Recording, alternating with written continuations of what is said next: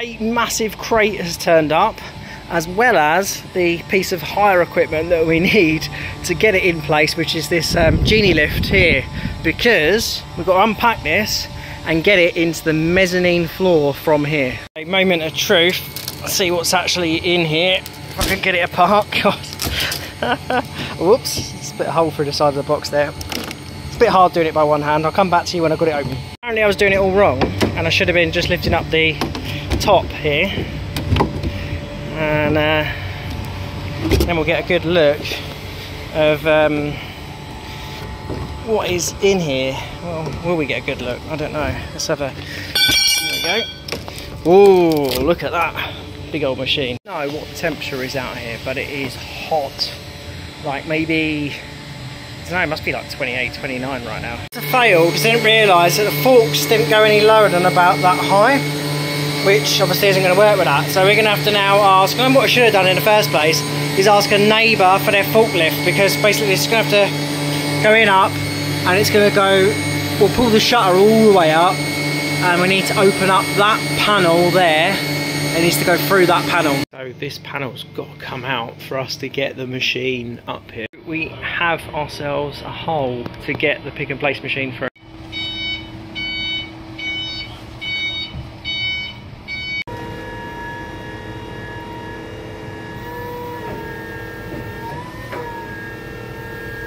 Right. Alright, that looks good. Yep. Straight, keep coming straight in. That's it. That's it, keep coming in. Keep coming in. Let me check he's clear at the front. Yeah, you got that.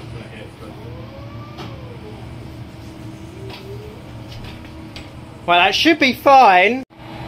There it is, in the hole. A hole which there's debate about going on whether or not we leave that hole there. I think we're going to have to close it off. As much as it's quite useful, it's not exactly safe, and also it's very noisy, really, because obviously the compressor's just literally just down there, and all that heat's going to be coming up here as well. Anyway, so machine's up here, but the next challenge is this wall, or at least part of it, has got to come out. And the trouble is that the carpenters that put this wall in nail gunned everything. So I'm not sure how this is going to go, and then, you know, all this pick and place stuff needs to come out, and there's a lot of work to do. It's going to be it's going to take quite a while. Chaos! Oh my god! It's it's just literally, it's just an absolute mess. But you know what? You've got to break some eggs to bake a cake. Is that the right saying? I'm sure it is. The wall's out, but it leaves quite a lot of mess and stuff to sort out.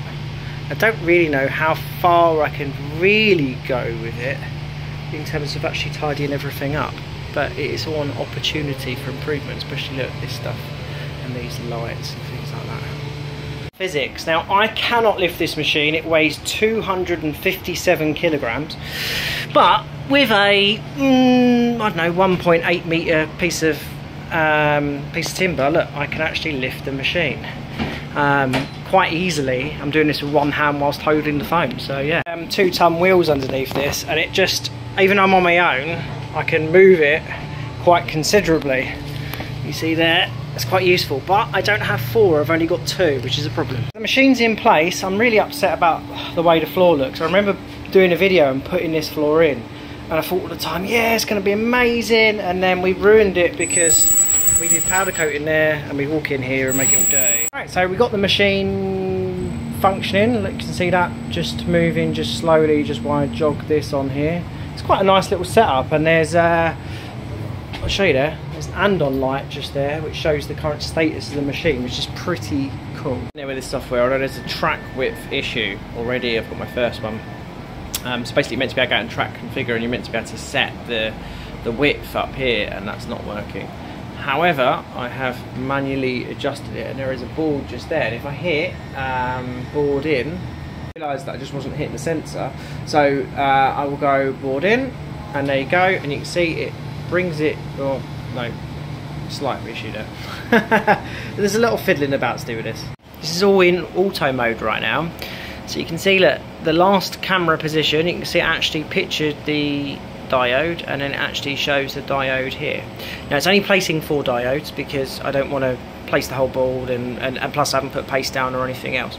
But it's in auto right now. So here's how it works. I can take this board, and there's a sensor here. Now as soon as I put it in there, it'll take it. So here we go.